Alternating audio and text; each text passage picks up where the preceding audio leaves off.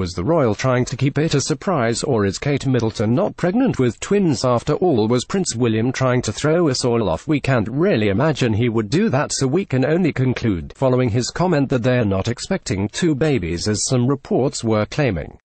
Fans of the royal family were definitely excited to welcome two adorable blue-blooded babies this April, but it looks like William crushed that hope.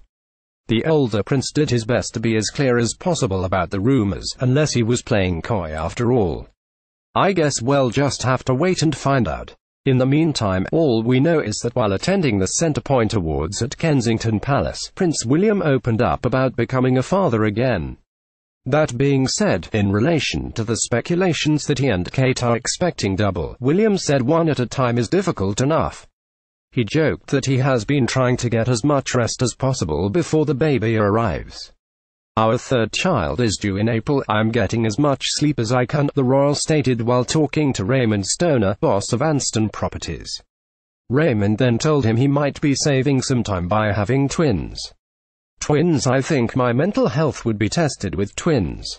2 is fine. I do not know how I'm going to cope with 3. I'm going to be permanently tired, the prince replied. There you have it, folks. William was more surprised than us hearing he might be having twins.